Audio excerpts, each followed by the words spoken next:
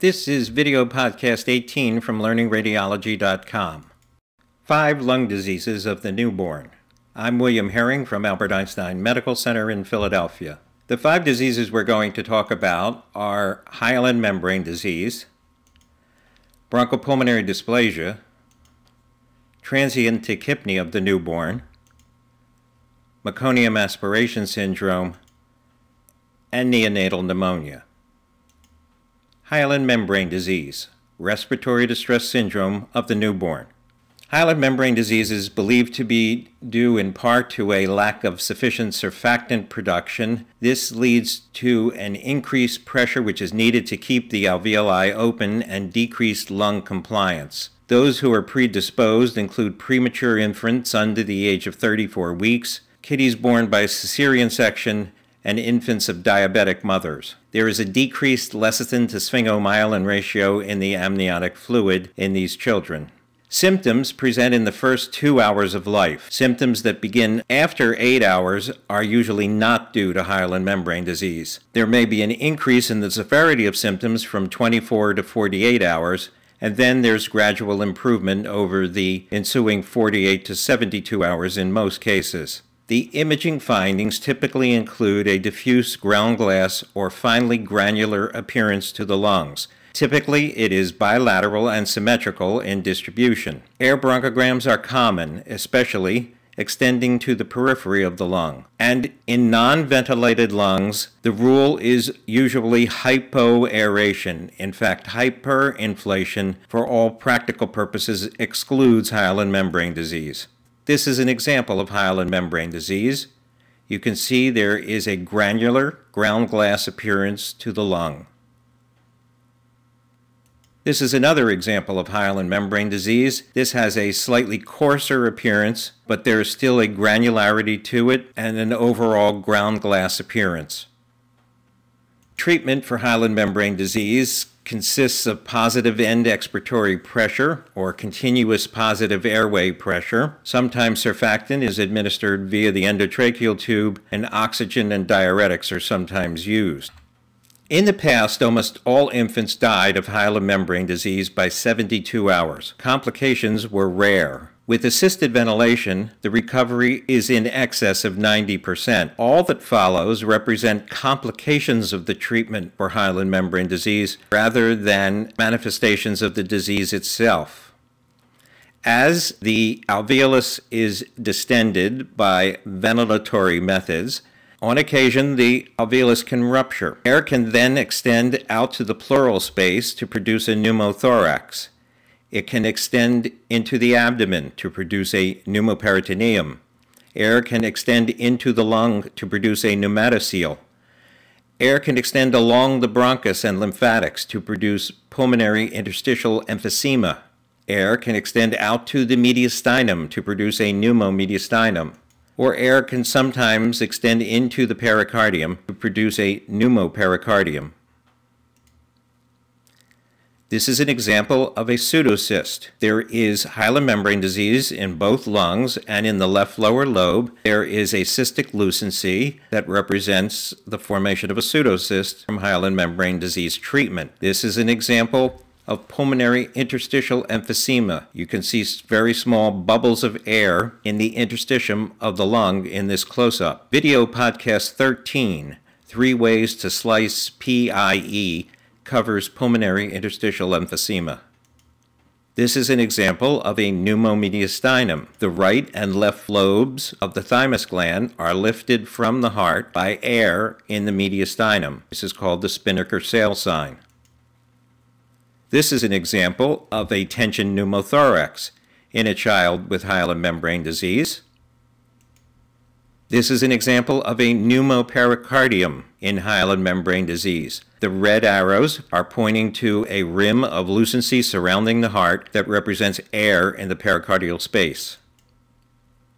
In this child with severe hyaline membrane disease and almost complete opacification of both lungs, you can see air in the abdomen, which represents a pneumoperitoneum as a consequence of treatment. Chronic complications of hyaline membrane disease include lobar emphysema, localized interstitial emphysema, recurrent respiratory tract infections, retrolental fibroplasia, and subglottic stenosis from intubation. Bronchopulmonary dysplasia, chronic respiratory insufficiency of the premature.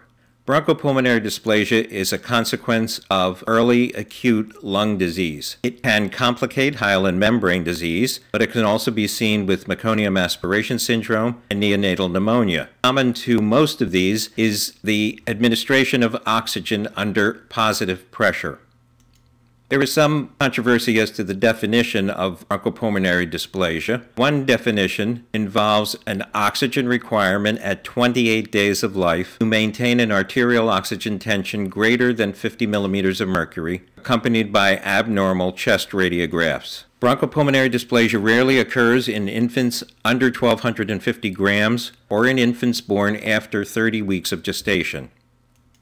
The imaging findings in bronchopulmonary dysplasia may be impossible to distinguish from the later stages of hyaline membrane disease. There are usually coarse, irregular, rope-like linear densities in both lungs that represent atelectasis or fibrosis. Intermixed with these coarse rope-like densities are areas of lucency, cyst-like foci that represent hyperexpanded areas of air trapping. Most of the time, there is hyperaeration of the lungs in bronchopulmonary dysplasia. This is an example of bronchopulmonary dysplasia. The lucent area represents an area of air trapping. The dense area represents an area of either fibrosis or atelectasis. Imaging findings in bronchopulmonary dysplasia can also include conglomerate disease. This can represent atelectasis, episodes of aspiration or pulmonary edema, or superimposed pneumonia. The changes of bronchopulmonary dysplasia will usually revert to normal on chest radiographs in most patients after the age of 2 years. Complications include sudden infant death, pulmonary arterial hypertension, an increased risk of pulmonary infection, and development of asthma.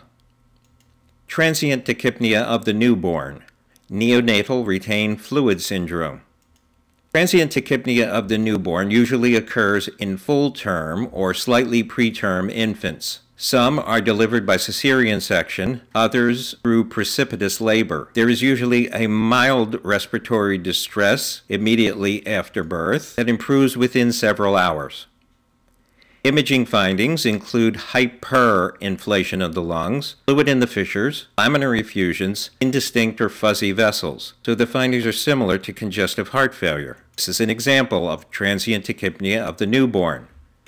You can see that there is thickening of the minor fissure, representing fluid in the minor fissure, and there is prominence of the interstitial markings. Frequently, there may also be laminar effusions present. This is the same infant shortly after the first image was taken, in which all of the findings have disappeared. The treatment for transient tachypnea of the newborn includes oxygen, maintenance of the body temperature, and improvement usually occurs within the first 24 hours. Meconium aspiration syndrome. Meconium aspiration syndrome is the most common cause of neonatal respiratory distress in full-term or post-mature infants. Hyaline membrane disease is the most common cause in premature infants. The pathogenesis involves meconium products being aspirated and producing bronchial obstruction and air trapping. They also produce a chemical pneumonitis. This usually occurs in post-mature infants. There is severe respiratory distress almost immediately upon birth, and a respiratory distress that is more severe than that which is seen in transient tachypnea of the newborn. Imaging findings include diffuse ropey densities similar to bronchopulmonary dysplasia, where there are patchy areas of atelectasis and emphysema from air trapping as well. There is usually hyperinflation of the lungs. Spontaneous pneumothorax and pneumomediastinum can occur in up to 25%, usually not requiring therapy. There may be small pleural effusions. There are usually no air bronchograms, and clearing is usually quick if the aspirate contains mostly water. It can take days or weeks if it contains mostly meconium. This is an example of meconium aspiration syndrome. You can see there are thick, rope-like densities that extend throughout both lungs. The child is hyperinflated. The treatment for meconium aspiration syndrome is supportive. It includes antibiotics and oxygen. Sometimes extracorporeal membrane oxygenation is used. Complications include pulmonary hypertension, which can lead to a right-to-left shunt and cyanosis and anoxic brain damage. Neonatal pneumonia. Most times, neonatal pneumonia is due to an intrauterine infection or occurs during delivery. Most are bacterial in origin. Group A beta non-hemolytic strep had been the most common cause. Now the most common cause is more often E. coli. Classically, these are not febrile. They do, however, have marked respiratory distress and tachypnea. They may have a metabolic acidosis and septicemia with shock. Imaging findings include perihilar streaky densities, very similar to transient tachypnea of the newborn. There can also be patchy airspace disease. Diffuse, relatively homogeneous infiltrates can sometimes be seen, resembling the ground glass pattern of hyaline membrane disease, and there may occasionally be pleural effusions.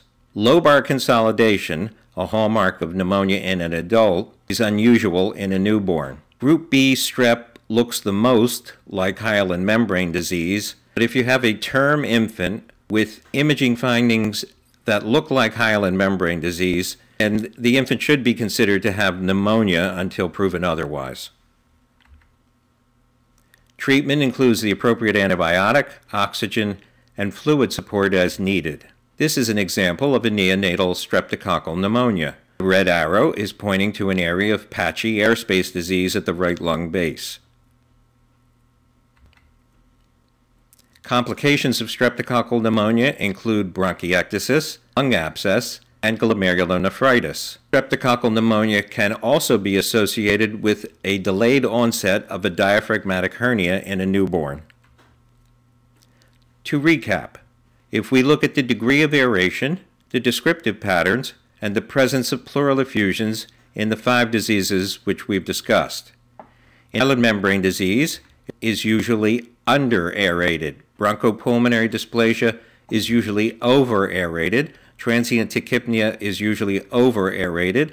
Meconium aspiration over-aerated. And neonatal pneumonia over-aerated.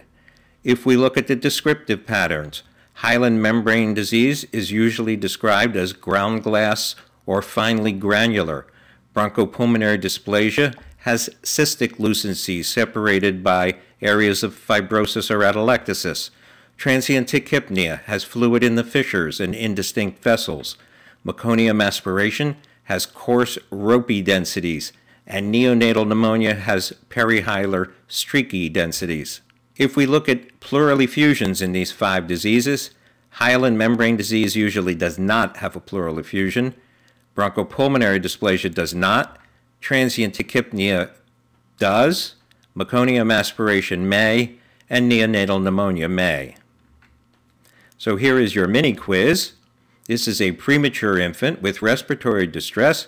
Which one of the 5 diseases that we discussed do you think this most likely is? You can pause your computer or MP3 player. If you said this is hyaline membrane disease, you were correct. There is almost complete opacification of both lungs.